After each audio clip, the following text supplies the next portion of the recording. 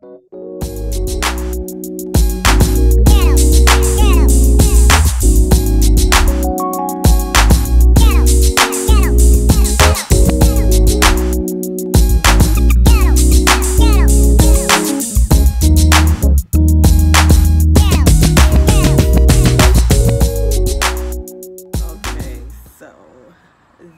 vlog has nothing to do with food, and it has everything to do with me and anybody who might find themselves in the situation that I'm in currently now. So I want to record this vlog so people could get the current state of my energy, or should I say the lack thereof, so you guys can understand what's been going on with me. I suffer from anxiety and depression, you know, so like every day is a battle. It's like, you know, kind of like addiction. You're an addict, you know, every day you have to fight to stay sober. So same thing with anxiety and depression, like little things can send me into a downward spiral. So that's why I'm kind of an introvert. As popular as I may seem, I had to stay to myself, because when I start mixing my energy with other people, then it starts to stress me out and things like that. So I try to tend to stay to myself. But right now I'm going through a whole nother level of anxiety slash kind of depression, or just let me just say a slump, because this is not me being depressed. But I'm in an entrepreneur slash creative woe time. And this is the first time in my life where I'm doing a venture and I'm not necessarily working a 9 to 5, or I don't dance, I don't bartend, I don't have anything going on but what I have going on, which is imperative. It's imperative that I had to get to this point of doing nothing else for me to be able to do what I'm doing. And I'm gonna bring a point up and then I might go back a few times just so you guys can follow me. So you know, I wrote my first book in 2016, and people were like, when you gonna write another book? When you gonna write another book? But of course, in the midst of all this, I wound up bartending at a restaurant and was working there like 6 days a week, open to close, you know what I mean? Then I got in a relationship, so my time got tied up in things that had nothing to do with my talent or my craft. So fast forward, lost the job, and the relationship was spoiled, so I left. And soon after, my second book was finished. And in the midst of me having my bartending job, I always had the thought like, okay, maybe I should not, you know what I'm saying, work, because when I work, I don't focus. You know, I've been working since I was 15, which is probably the biggest downfall that I've ever had, because I've been chasing a check and money since as long as I can remember. It's like partly, like I was missing shit in college because I wanted to keep my job. Like, you know what I mean? Like, I just missed a lot in life just trying to work. And at this point, I'm 28 years old, and I'm damn near 15 years into working. I'm tired. Aside from working forever and chasing checks and missing so much shit, I'm tired of working. I don't want to work for anybody else.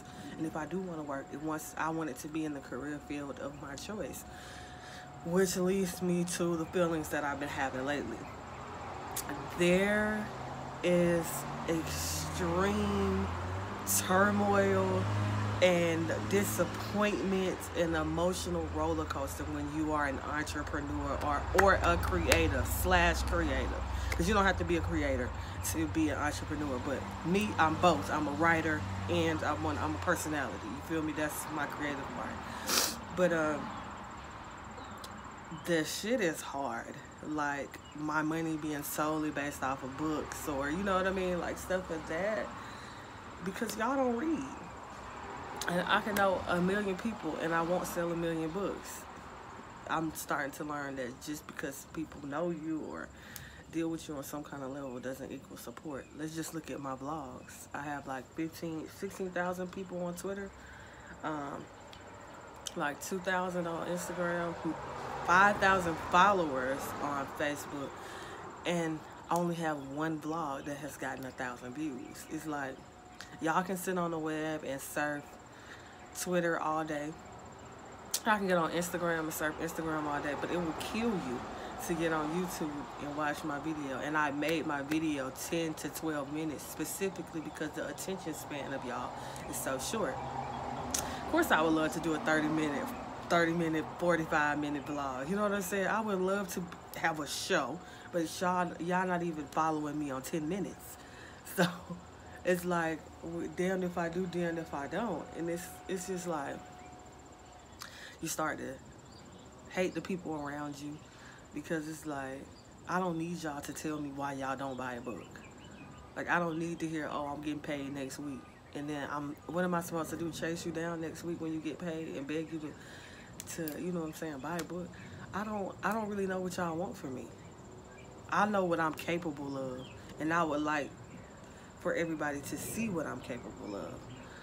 But I'm not willing to lose myself to do it. And I feel like losing myself is kissing y'all ass. And when I say y'all, I'm not necessarily meaning you guys that are watching, but like people that, you know, people that might consider themselves my friend, you know, who might be watching, you know, which is fucking rare because my friends don't watch shit that I post. So you guys see funny shit on the timeline. People retweet funny shit all day. Like a retweet, a repost is free. Going on my page for 30 seconds for a view, and liking a video, subscribing is free. Everything, like, the book is $20. If you can't do the book, okay, cool. But the free shit, what's the issue with doing the free shit is where I'm fucking confused at. And it's like, I'm not one of those people that came from a family where it's like, oh, Mom, let me borrow $5,000 to get this off the ground. Oh, I don't have a rich nigga who gave me, you know, bought me all this shit from AliExpress and I started a boutique. I don't have none of that. I'm really like from the bottom. The way I got my books printed was pre-selling my books. I know how much a case of books costs. I know if I could pre-sell this certain amount, then I'll be able to buy the whole case of books. That's how I figured out how to get my books printed up. You know what I'm saying? Some days it's like, what am I even doing? Because I have two, at this point I feel like I'm at a rock and a hard place. Like it's a fork in the road right here. And there's no middle lane for me. This is how my vision is right now. Because just how everything's tumbling on me. Not to say this is my permanent feeling, but this is what I am feeling now. There's two roads. Two. I can get a 9 to 5, whatever, go back to the club. I can do anything for money and be miserable because I'm not chasing my dreams. Or I can chase my dreams and not have the money or live the kind of life that I would like to live right now and be miserable because I'm chasing the journey. I choose the latter, but please don't get it twisted that there's still misery in this journey. You know what I mean? So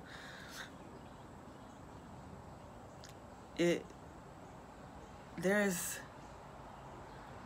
a 50-50 chance in failure as an entrepreneur, and especially as a creative.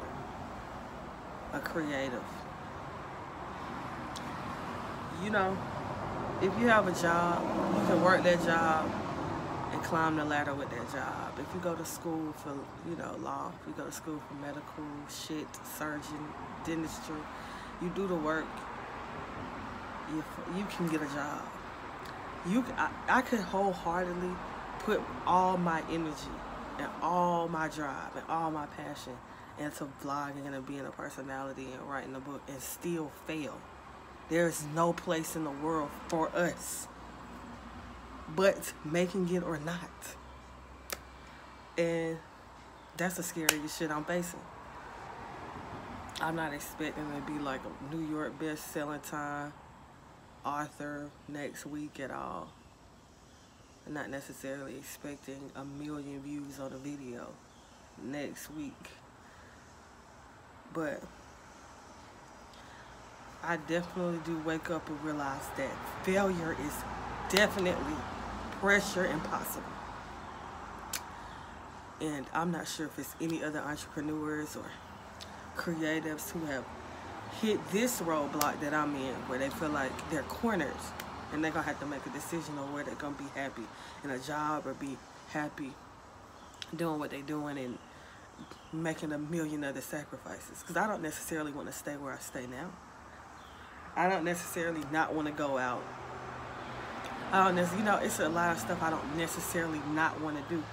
but it's imperative, and you know, it's very detrimental that I make those sacrifices now if I have even a slight chance of being successful later. And maybe me having anxiety and shit is a little bit more pressure on me. Maybe other people can handle a little bit more pressure than I can. I like to think that I'm strong, but shit fucking sucks. Every day feeling like you're doing the right thing, you getting better, and you putting your all into it, and motherfuckers just scroll by your shit. I know I wrote 2 damn good books. If you haven't read my books, I feel sorry for you, because I'm an extremely good writer. If you don't watch my vlogs, I feel sorry for you, because I have gems in it. You know what I mean? It's like everybody is cool with me getting on Twitter and saying, oh, I only drink water or alcohol. I'm either drunk or hydrated. It's no in between. And that gets 75,000 retweets. People are fine doing that.